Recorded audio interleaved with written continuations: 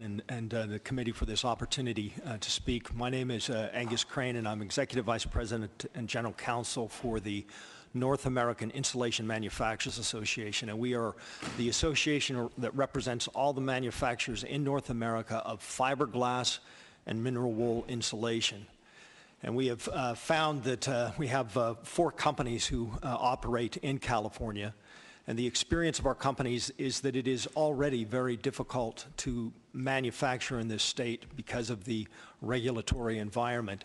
And there is a concern on the part of all of my members that the cap and trade program may be the program that will actually tip the balance and force them to make decisions that they would rather not make. NEMA members provide probably easily over 1,000 jobs in California, over $100 million in annual revenues. We also are a very big user of recycled glass. Fiberglass insulation is the second largest user of recycled cullet or glass in the United States. Owens Corning has a facility in Santa Clara. Johns Manville has a manufacturing facility in Willows, California. CertainTeed Corporation has a facility in Chowchilla, California.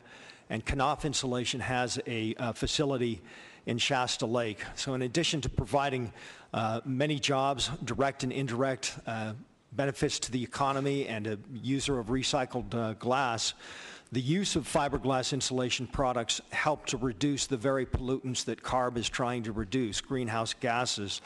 And in fact, CARB has recognized that insulation is the most cost-effective tool to actually reduce greenhouse gas emissions from the built environment or residential and commercial buildings.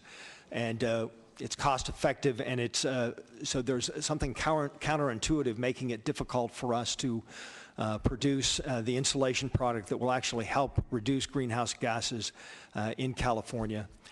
I think the other thing that's very important to recognize is that if we were unable to do business in California, we would still be able to supply the market with the fiberglass insulation because of the number of plants we have in the United States.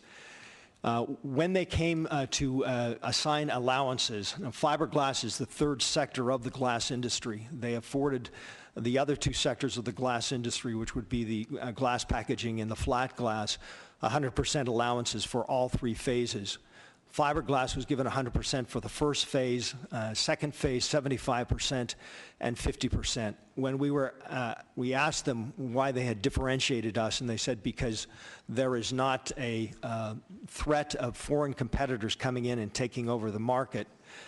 We made the argument, and I do believe that CARB has listened, and they are going to continue to analyze this, but if you would look at this map of our plants that are operating in the United States or North America, you'll see that if California is genuinely concerned about leakage, they need to be more concerned about the 2 plants that we have at your border in Arizona, 2 plants in Utah, and 4 plants in Western Canada that would have a greater leakage threat than anything that would be happening overseas. Also, if you look at that map, you can see that we have the potential in the middle of the country and in the eastern part of the country to take care of any kind of closures or reduction in production at other facilities. We have the capacity to supply the market if we are not able to operate in California. And so what we're asking CARB to do is to recognize that in looking at leakage, they need to take just as seriously the threat from domestic plants or domestic markets, because we're able to do this. The other thing that I want to emphasize is that, as many people have indicated, the fiberglass manufacturing plants in California are the best performing, meaning they have the top-of-the-line pollution control equipment. There's nowhere we can go with that. We can't reduce our pollutants by improving our pollution control equipment. And so in order to stay in business and continue to operate, we would either have to have the allowances, or we would have to have a reduction in production so that we were below the trigger.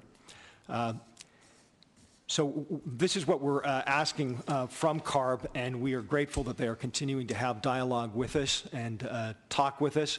Again, our concern is the dialogue is not going to take place until January of 2013. And so in the end, NAMA's members must compete and survive to provide the jobs and economic benefits that they provide to California.